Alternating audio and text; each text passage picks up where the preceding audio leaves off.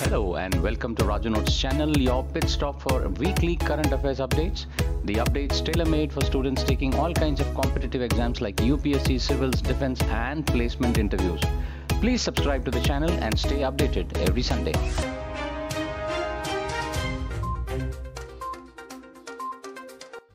Indian Space Research Organization Aditya L1, the ISRO's first space-based Indian observatory to study the sun, was launched today successfully at 11:50 hours from Sriharikota Space Station in Andhra Pradesh. The satellite will be placed in a halo orbit around the Lagrange point L1 of the Sun and Earth system, which is about 1.5 million kilometers from the Earth. It will take around 4 months to reach the Lagrange point. Once at the point, the Aditya L1 will slowly keep revolving around the L1 point due to tugging effect of Sun and Earth gravitational pull. The advantage of halo orbit around the L1 point is that the satellite can observe the solar activities without any obstruction by other celestial activities like eclipse. This PSLV C-57 Aditya L1 mission can be counted as one of the longest missions involving ISRO's workhorse launch vehicle. However, the longest of the PSLV mission is still the 2016 PSLV C-35 mission, which was completed 2 hours, 15 minutes and 33 seconds after liftoff. Now, Aditya L1 will stay in the earthbound orbits for 16 days, during which it will undergo 5 maneuvers to gain the necessary velocity for its journey. Aditya L1 will stay approximately 1.5 kilometers away from the Earth, directed towards the Sun. This is about 1% of the distance between the Earth and the Sun. So congratulations to entire country and proud to be an Indian. Germany is being called the sick man of Europe by some economists, as the country's economy stagnated in the second quarter after entering recession in the previous quarter. The country is also battling an industrial slowdown and high inflation. Meanwhile, some economists rejected Germany's sick man label, which is used to describe countries in Europe experiencing economic difficulties.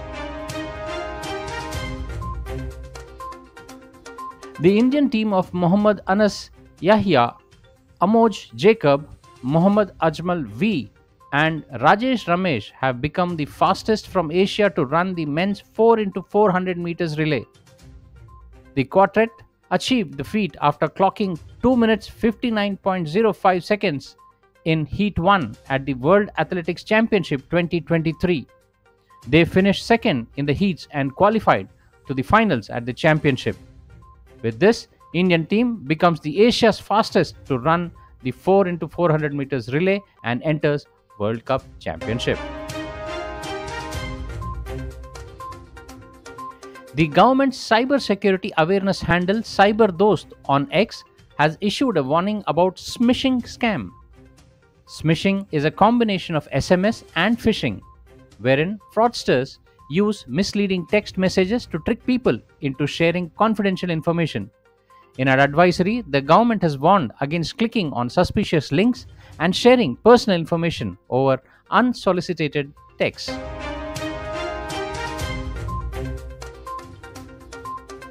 Commenting on the Gaganyaan mission, Minister of State for Independent Charge for Science and Technology Jitendra Singh said, "Now we are planning the first trial mission in October 1st or 2nd week. In the second mission, there will be a female robot, Vyommitra. Vyommitra is a half-humanoid prototype that can monitor through modules parameters, send alerts and perform life support operations. It can do operations like switch panel operations, talk to astronauts, recognize them and respond to their queries and well mimic all human activities. If everything goes perfect, then we can have a go-ahead," Singh further said.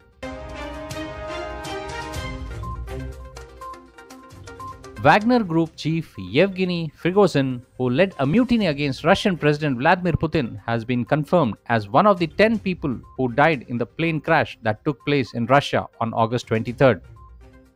Genetic tests were done to confirm the identities. Russian officials said, notably, the Wagner Group had threatened retaliations after news of Prigozhin's death surfaced.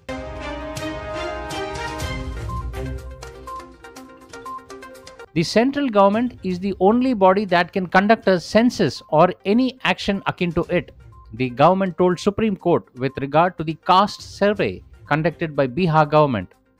It cited the Census Act of 1948 in its affidavit filed in the apex court.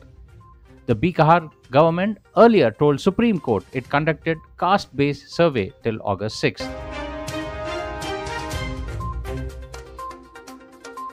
Olympic gold medal winning javelin thrower Neeraj Chopra has become the first ever Indian to win a gold medal in World Athletics Championships history. The 25-year-old won the men's javelin throw final at the World's Athletic Championship 2023 with a best throw of 88.17 meters. He is the first Indian to win multiple World Athletic Championship medals. He also won a silver in 2022 edition.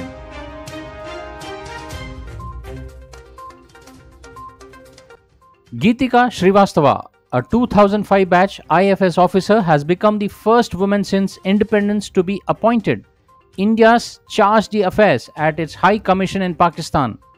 Srivastava is currently a joint secretary in Ministry of External Affairs, Indo-Pacific Division, and was previously director of the ministry's Indian Ocean Region Division. She served in Indian Embassy in China during 2007 to 2009. Union Minister Nitin Gadkari on Tuesday launched the world's first BS6 Stage 2 electrified flex fuel vehicle running on 100% ethanol. Flexible fuel vehicles have an internal combustion engine and are capable of operating on more than one type of fuel. E85 is the official name for flex fuel, which has 85% ethanol and 15% gasoline or other hydrocarbon by volume.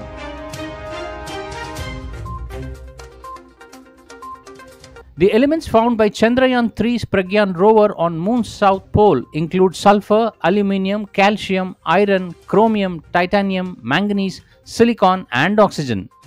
The presence of elements was confirmed by rover's laser-induced breakdown spectroscope (LIBS) instrument. ISRO said that the search for hydrogen is underway. An international team of the physicists led by nuclear physicist Yosuke Kondo of the Tokyo Institute of Technology has discovered oxygen-28, a new type of isotope of oxygen. The oxygen-28 is an isotope of oxygen with 20 neutrons and 8 protons.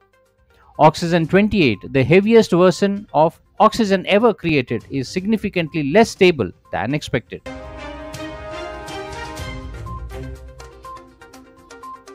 Union IT Minister Ashwini Vaishnaw on Wednesday said 32 global electronic companies have applied to the government's incentive program to make laptops, PCs, and other hardware in India. Some of the big manufacturing include HP, Dell, Acer, Lenovo, Thomson, VVDN, Foxconn, and Netware, he added. This comes weeks after the government announced restriction on laptop imports.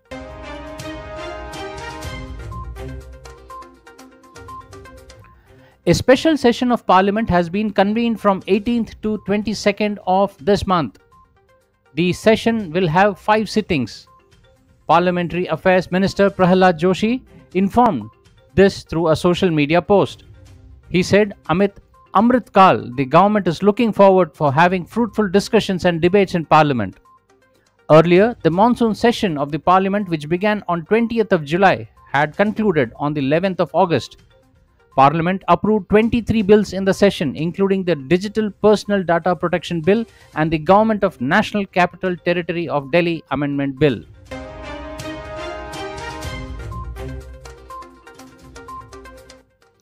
Inception, a unit of Abu Dhabi AI company G42, has released JAIS, the world's most advanced Arabic language large model. JAIS is a bilingual Arab-English model that has been trained on a massive data set of text and code. It can be used for a variety of tasks such as machine translations, text summarization and questioning and answering it. It was trained on a Condor Galaxy, the world's largest AI supercomputer, using 116 billion Arabic tokens and 279 billion English tokens. It is also open source, which means that anyone can use it or contribute to its development. JAIS is available to download on the Hugging Face machine learning platform. India's first indigenously developed 700 megawatt nuclear power plant in Khakarpar has started operation at full capacity. Gujarat Minister Harsh Sanghvi said and shared a photo. Prime Minister Narendra Modi wrote, India achieves another milestone. First largest indigenous 700 megawatt Khakarpar nuclear power plant, Unit 3 in Gujarat, started its full operation and to its full capacity. Congratulations to our scientists and engineers.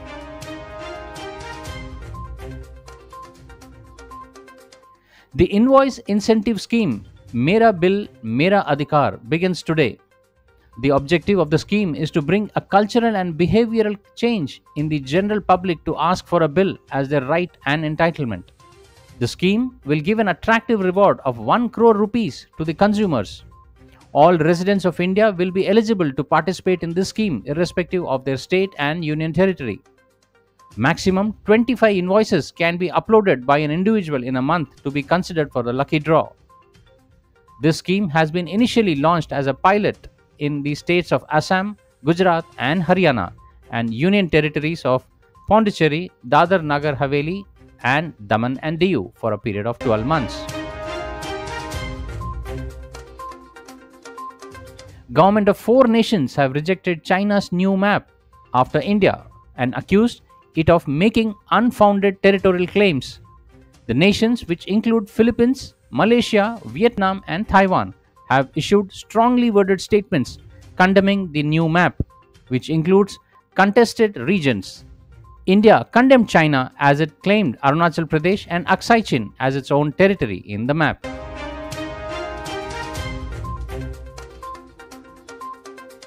Indian origin Tharman Shanmugaratnam has won Singapore's presidential race. The 66-year-old former Deputy Prime Minister won the 70.4% of vote. He will assume charge as Singapore's third Indian origin president. Singapore is a parliamentary democracy and the Prime Minister Lee Hsien Loong is the head of the government.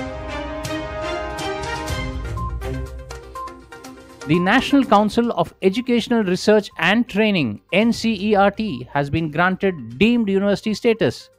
Union Education Minister Dharmendra Pradhan announced this on Friday this week. The minister made the announcement during his address to the 63rd Foundation Day of the NCERT. Institutions that are deemed to be university benefit from the academic status and privileges of a university. And now for the segment where we see the events that unfolded this week back in history. 27th August 1576, the death of Titian. Titian, the greatest Italian Renaissance painter of the Venetian school, who was once described as the sun amidst small stars. Not only amongst the Italians but all the painters in the world died this day in 1576. 28 August 1963, Civil Rights March on Washington. On this day in 1963, some 20 lakh people marched on Washington, D.C., an event that became a high point of the civil rights movement, especially remembered for the famous "I Have a Dream" speech of Martin Luther King Jr.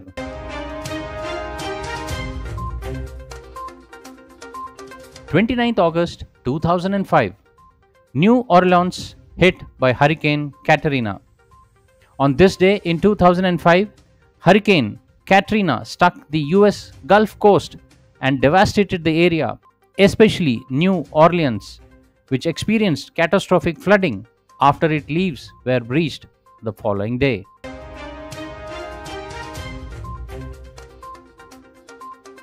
"30 August 1983, historic space flight by Guion S. Bluford Jr.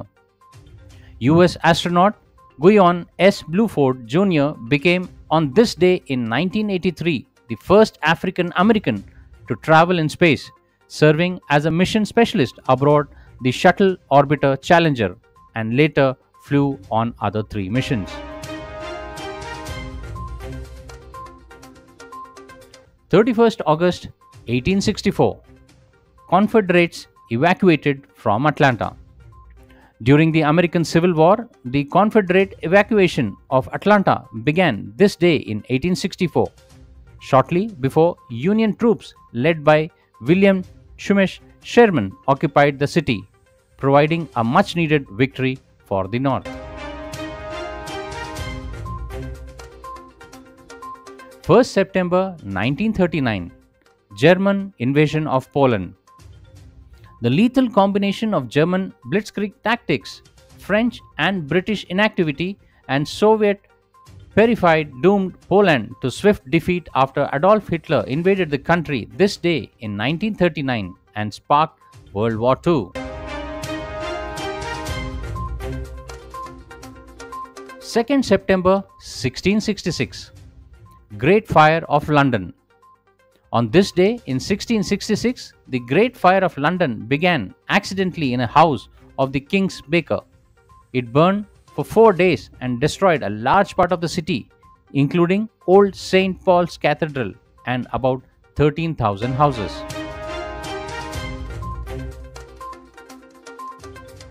Well, that's all friends for this week's updates. See you soon next Sunday on the same channel. Till then, take care. Bye bye.